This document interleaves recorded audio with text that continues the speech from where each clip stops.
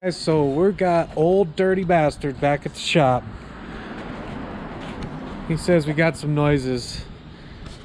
We're gonna check it out. We're gonna do a little bit more video, do some drive time. I think we may be having to do a little bit of a clutch upgrade because we got a little bit more power in this car. And we're gonna fit some wheels today. So we're gonna go for a little test drive. We're gonna strap the GoPro on the top, see what's up.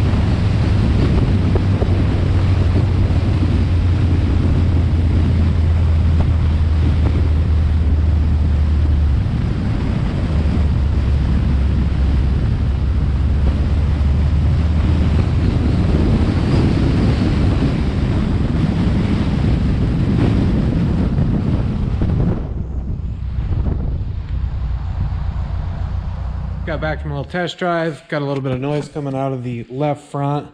Gonna see what's going on there. The noise he thought was something bad really isn't anything too bad. It's just making a little bit of clutch idle noise, so I'm not too worried about it. But let's take a quick look under the hood, see how things look.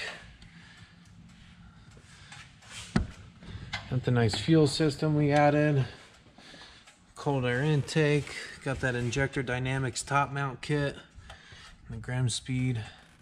So everything looks good. So we're gonna go ahead and get it on the rack, check out what's going on underneath, test fit some wheels, see what we got going on.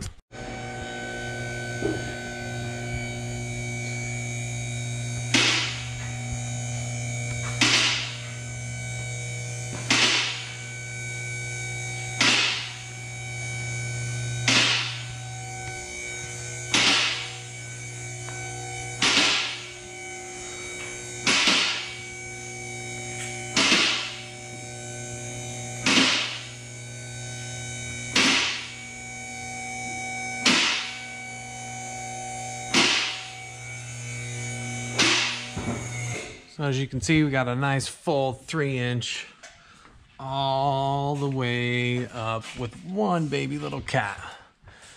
And I got a feeling we may have a ball joint, sway bar link, something loose up here. Oh, there we go.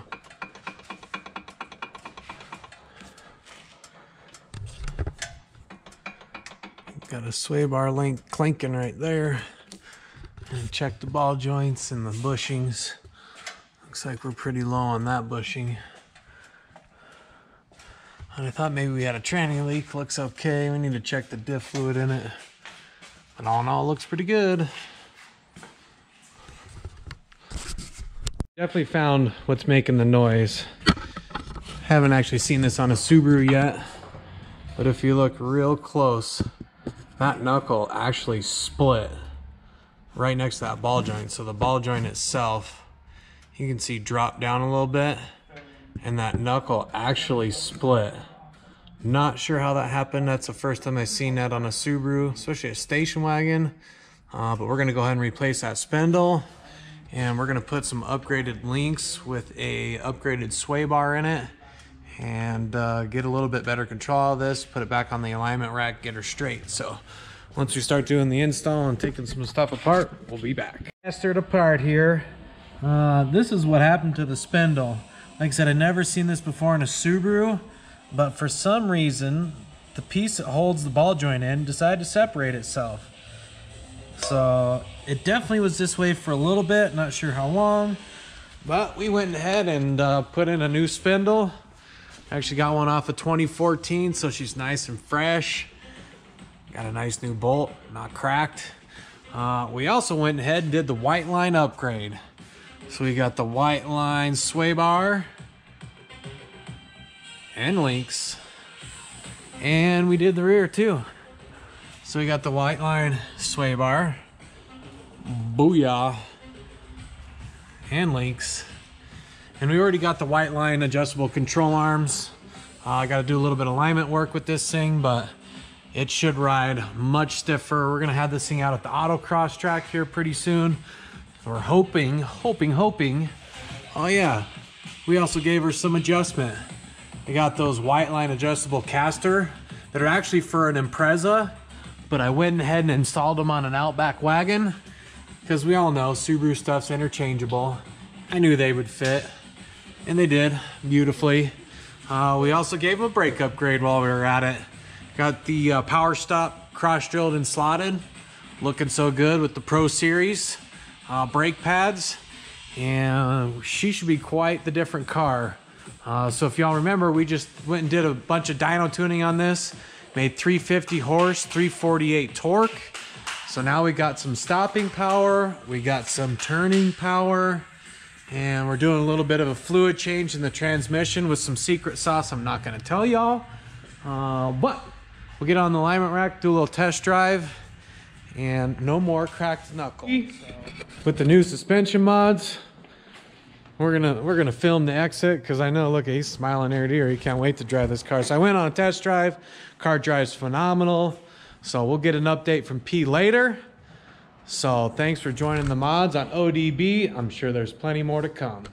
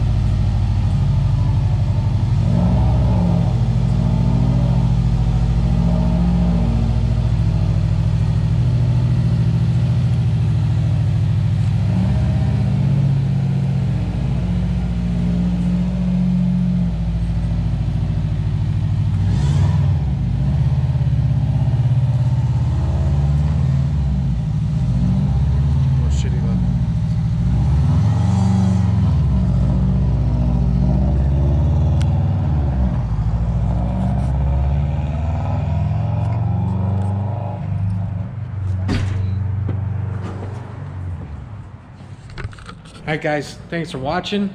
Join us next time. And if you're watching this, don't forget to subscribe to HTS Motorsports. We'll see you next time.